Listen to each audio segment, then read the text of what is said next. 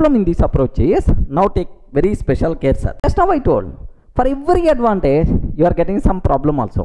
You are going to, there is some disadvantages also there. There are some limitations are there.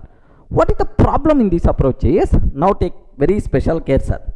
So now, after some time, V3 person is coming. Boss, my city name got changed.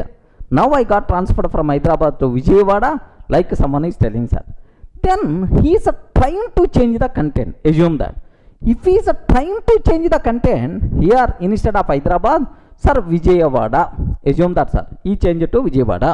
Then the problem here is, so is this change will be reflected for all 1 crore people or not? Yes. Sir, after some time, V2 person is coming. My city, not Vijayawada. My city is Mumbai. Like, sir, forget about memory advantage, performance advantage. Now the program is going to behave abnormally. In the morning time in the system, I checked, my city is Hyderabad only.